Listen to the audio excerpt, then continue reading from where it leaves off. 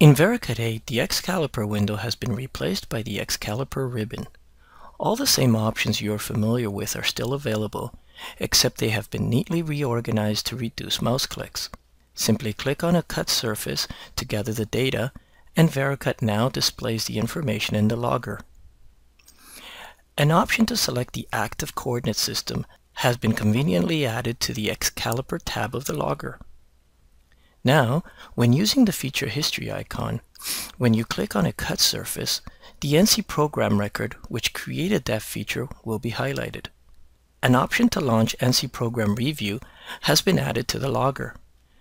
And with the line in the NC program now highlighted, you can quickly review the motions that created that feature. By moving the X-Caliper options to the ribbon, you now have the ability to configure this tab to reposition icons and show only the options you use. And that's it.